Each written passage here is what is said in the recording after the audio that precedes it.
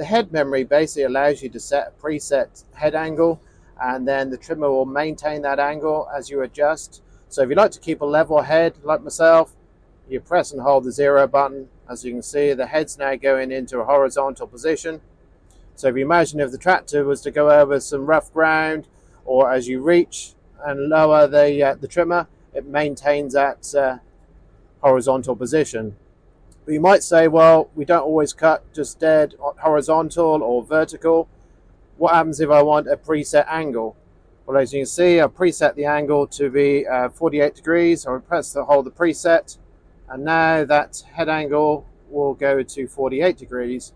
And then as I reach in, reach out, that will maintain the 48 degrees. But don't just take my word for it.